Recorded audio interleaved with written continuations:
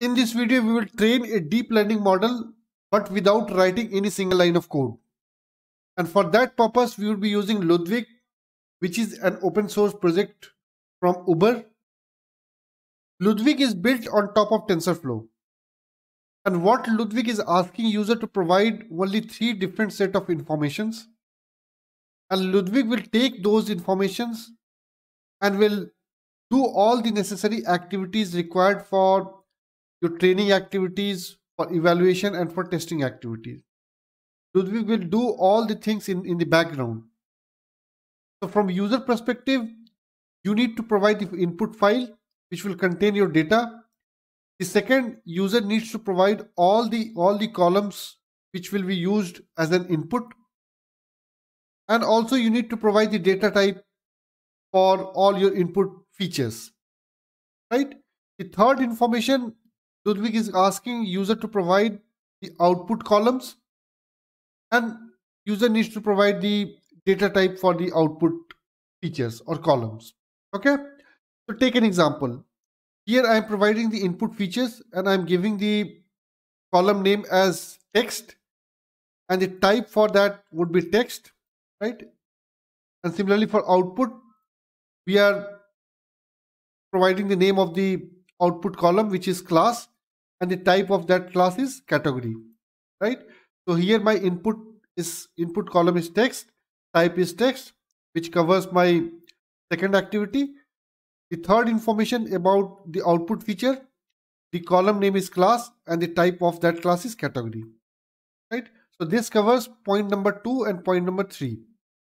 And user needs to provide the input file while training deep learning model with the help of Ludwig. We'll see in the below section how we can provide that input data at the time of model training. Ludwig design philosophy is unique for deep learning model design, and it used data type approach for model design, which makes this tool usable across different type of problem statements. So if we look these examples where we have taken different type of data as input and different type of data as an output,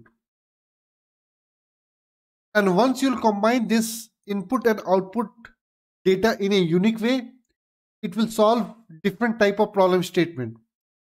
So here in the first line, I am combining text as an input and category as an output. So which means it's a text classifier problem. So in the second statement, if we'll take image as an input and category as an output, it will solve image classifier problem, right? In the third example, once you will take image as an input and text as an output, it will solve image captioning problem, right? So in this way, you can take different type of input and different type of output, and once you'll combine those input and output data in a unique way, it will solve different type of problem statements. So you can see that we have audio input and binary output, which will solve the speaker verification or speaker classification type of problem statement. And similarly, once you'll take text as an input and sequence as an output, it will solve named entity recognition or summarization problem statement. And as an user, you only need to provide what input data you are expecting and what output you are trying to predict. That's it.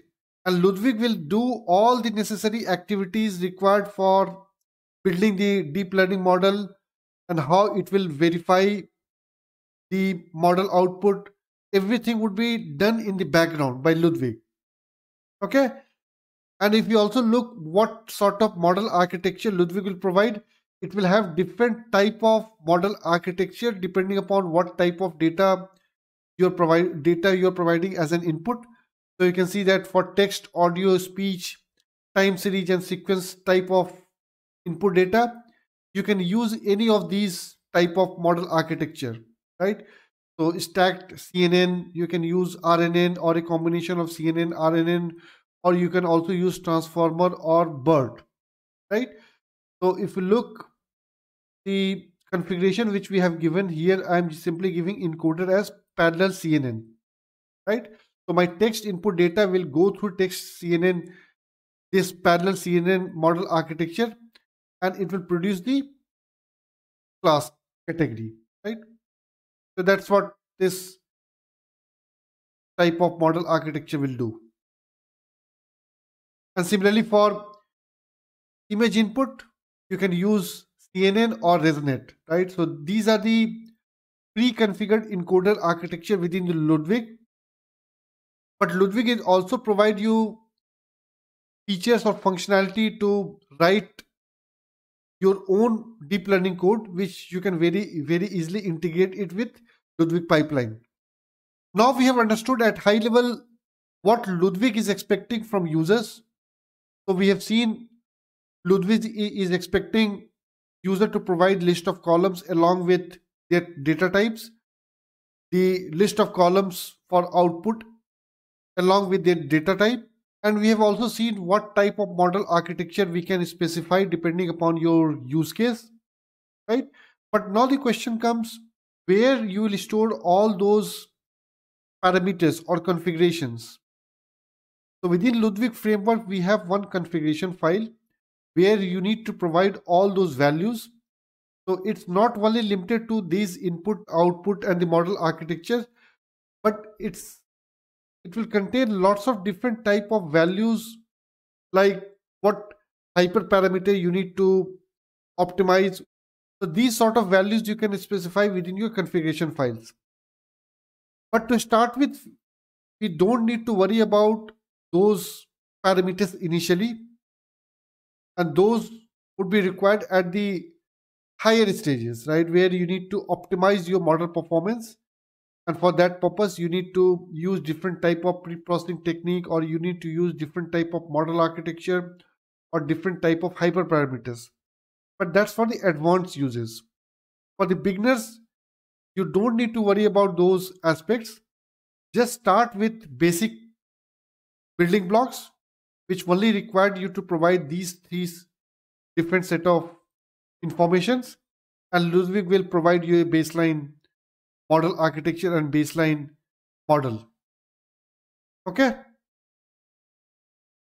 So Ludwig also provide very advanced features in terms of hyperparameters optimization, distributed training. It will also provide functionality to serve your machine learning model with the help of fast API framework, right? So Ludwig will provide all those functionality out of the box, in addition to different type of visualization through which you'll be able to track and monitor your model outcome. So it's very powerful. It has all the building blocks required for building and deploying any machine learning model which are based on your deep learning framework. I have also provided some references to explore Ludwig, right? So I have given the official documentation for Ludwig, which contains lots of detail around the internal architecture, design philosophy, and what sort of functionality and features it provides. You can also go through the official Ludwig documentation, which provides all information required for training any deep learning model, and what sort of models you can train, and what type of use case Ludwig will able to solve. Now we will use Ludwig practically to solve text classification problem. Okay. So the first step, we need to download data. So for that purpose, I am simply taking this product review dataset from my Google Drive. So for this, I will be first mounting the Google Drive. So it's already mounted. And in next step, I'd be simply copying the product review dataset from my Google Drive to the current working directory. Right. So here you can see that we have product review dataset, and we also have model definition, which contains all the model configuration parameters. We'll see what it contains. In next step, we need to install Ludwig within your Google Colab. So for that purpose, I will be simply installing it with the help of pip install. So now you can see that it's installed. So now we are ready for the next step. In next step, I'm simply checking whether my Google Colab contains GPU as a backend or not, because I have already configured the runtime as GPU. So you can see it from here. Hardware accelerator has been configured as GPU. So if it's not configured as GPU, I mean, you need to select GPU. Otherwise, by default, it will take CPU. Right? So for any deep learning model training, you need to make sure that it's configured as GPU. Once it's configured, you need to just save it. And here you can see that it's already configured, and my Google Colab has identified this device. Next, I will be simply loading all the required packages. So once your package would be installed within your Google Colab environment, the next key activity is to make sure that your configuration file is ready for model training activity. Okay, so here is the definition of my model configuration file, which contains all the input features and all the output features along with their data type. So here I have defined the input features as text because that's the name of my input feature column. If you look below, because that's the data set which we have just downloaded from my Google Drive, and if you'll see that text contains the actual information about the product review, and this class is my output category, right? And that's what we are configuring here. The name is the input feature name is text. The type of that input feature is text. And similarly for the output feature, the name of my output feature is class and the type is category. Okay. We have also two other parameters which are very critical for any text classification problem. So here I have defined how we would like to train deep learning model. So I am defining the encoder as CNN, parallel CNN. So if you look the below diagram, the parallel CNN will look something like this. And in each CNN, we are using different width. So for the first CNN, we would be using width as 2. In second, width would be 3, 4, 5, right? So in this way, my CNN would be able to capture different information depending upon the width. And for width, what sort of input we would be passing? So the input could be at the word level or it could be at the character level. And that's what we are configuring here. So right now we are saying that it would be at the word level, right? And this text would be passed to parallel CNN architecture, right? So that's the architecture my Ludwig will internally use for predicting the output class category. Okay, and that's what we have defined here. But that's the minimum set of requirements we need to define for any text classification problem. All the other parameters would be default, right? We'll see what those parameters are and how we can modify depending upon your requirements. Okay, but these are the minimum set of requirements we need to start with. Okay, so the next activity we will be simply reading this product review dataset. Okay, and if you simply look for the class category, it contains 4 different type of classes. So it has auto, Ford, other auto, and camera. Each contains close to 3000 samples. Okay. In next step, what we will do, we will be simply taking this product review dataset and will divide it into train and test dataset. Right. So that's what we are doing it here. And after splitting the dataset, we are simply storing it within CSV file. So for here for train, I am storing it within product review underscore train dataset, and for test, I'll be storing it within product underscore review underscore text CSV file. Okay.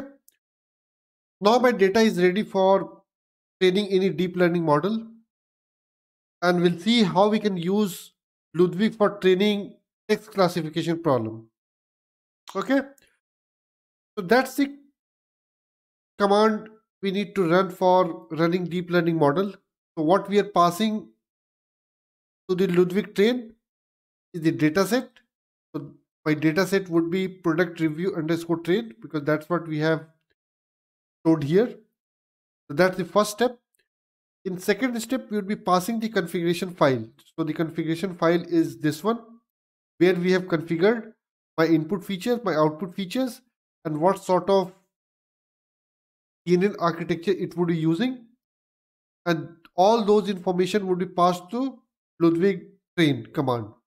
Okay, so once we'll run this command, it will start training your deep learning model. What Ludwig will internally do, it will split this train dataset in three different parts. So it will take this dataset, it will split it in training, which will contain 70% of your data, validation, it will contain 10%, and finally the test set, which contains 20% of the data. So Ludwig will internally train your machine learning model, deep learning model, on the 70% of your training data. So once model would be trained, it will use the validation data split for validating the model result, and finally it will predict the result against the test data. So all these activities would be managed by Ludwig internally. So as a beginner user, you don't need to worry about how it has been configured internally. But for experienced user, Ludwig will provide you an option to configure all those default parameters so that you can tune your deep learning model depending upon your requirement.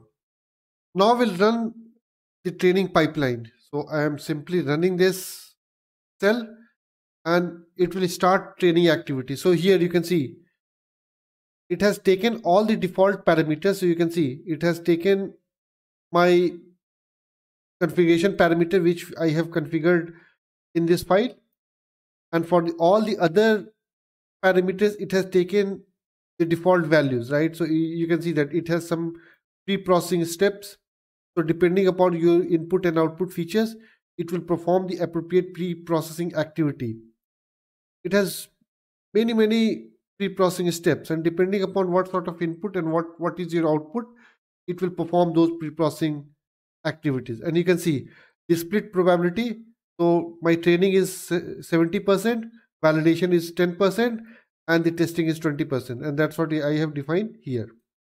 But if you need to change this value, it's very easy to modify this value within your configuration file. Okay, so here you can see that for text it has lots of different type of values what you need to perform, right? So you can see that it has lots of parameters. From the training side, it has different parameters. What would be the batch size, different deep learning parameters, right? What optimizer it would be using. So it is different things, and it is using TensorFlow 2.4.1 latest version. And here the training has started, and here if you'll see that it has divided the training data, initial training data into training, validation, and test data. That's what it has done. And in next step, it has started the training activity, and you can see that it has performed training against the training split, evaluated your model against the validation data, and it has performed an evaluation against the test data. That's what it has done. So you can see that for epoch 2, similar activity, and you can see that my accuracy has slightly increased depending upon how many epochs you would be performing. So initially I had 53% accuracy for training, validation, and test. In epoch 2 it has slightly increased. Okay, so in this manner it has performed multiple epochs, right? And I think it has performed 8 epochs. Okay, 8 epochs for training text classification problem. Okay, and by default it will store all the experiments run here within the result folder, and here within the result folder I have experiment underscore run, and within experiment underscore run it will store the model, and within model it will store all your model artifacts. Okay, so it's very easy to perform deep learning training based on Ludwig framework, because it's very easy to configure the model configuration file, and whatever is required for training your deep learning model, you can use it very effectively. Now we'll see what sort of visualization Ludwig provides out of the box, and for that we would be using Ludwig visualize command. And as a parameter we need to pass visualization, what sort of visualization you would like to monitor, or check. So here I am passing learning curve.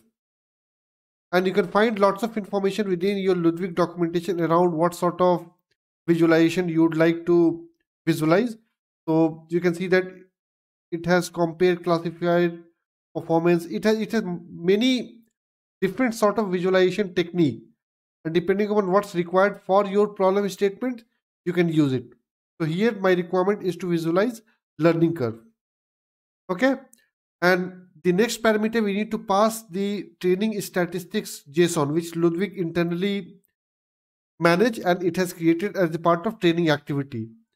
And so if you go to result folder, within result folder experiment run, you'll find that it has one file called training statistics, this file.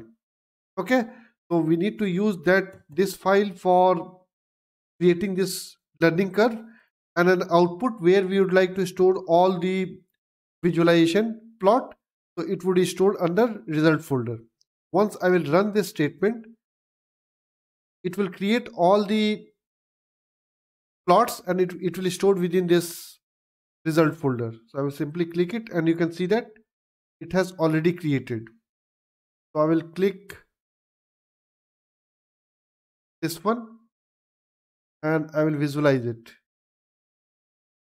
So you can see it's a learning curve class, and you can see that my training and validation, right? So we have big gap. So definitely we need some optimization, or we need to do something else to improve the performance of my machine learning model. But that's the initial graph which Ludwig provides. Training is going down because this is the loss curve.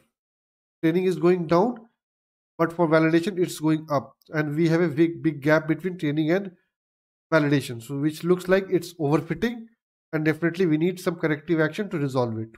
Okay, so these sort of analysis you can very easily perform without writing any single line of code, which is very powerful. So once that is done, the next step would be predicting it against the test data.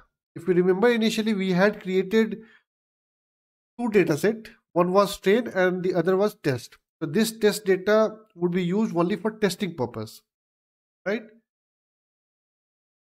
And that's what we would be doing here. We would be performing prediction against the test data, and again we would be passing this input data as product underscore review test, and we need to provide the model path. And the model path, where is my model path? Model path is within result, and within result experiment underscore run. So here I will change it, and within that we have model folder, and that's what we need to pass as a part of model path. So we'll simply run it. So this statement would be used to predict against new data, right? So in similar way, you'd be predicting in the production environment, right? So where we'd be getting new set of information, and we'd be using model to predict the outcome. And that's what exactly we are doing here.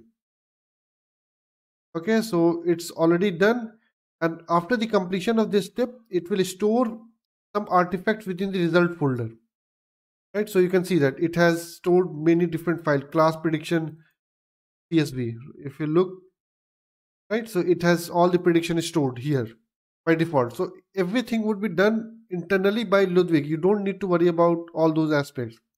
And if you simply read this file, it will have all this output. Okay, and now we'll simply compare it against the actual outcome, right? So we'll take the prediction and we'll compare it against the actual prediction to see how much accurate it is. So I'm simply taking some random test instance, and I'm printing the actual and the prediction. And in this 5 random instance, you can see that my actual and prediction is the same. So which means that my model is doing fair job.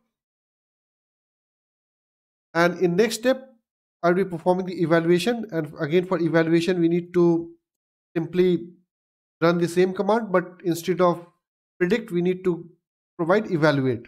Once we will run this, it will provide how accurate my model is for individual classes. So here it will provide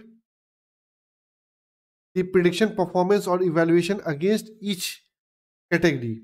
So for the camera class, the accuracy was 99.87, and it has also printed the different metrics, right? So you can see that F1 is scored, it has false discovery rate, it has many parameters. So whatever is required for your problem statements, you can simply look how my model is behaving based on those metrics, right? So for camera, it's 99.875. For Ford, it was 91.33. For other auto, it was 75%. For auto, 70, right? So in this way, you can check how my model is doing against each of the output classes. So now we have seen how we can use Ludwig for performing any deep learning model training activity, and at the same time we can use Ludwig for performing evaluation and prediction against the new data. And Ludwig also provides different functionality to visualize your model output. That's it for now. I hope you'll find this video useful, and if you haven't subscribed to my YouTube channel, I request you to subscribe to it, and thanks for watching it again.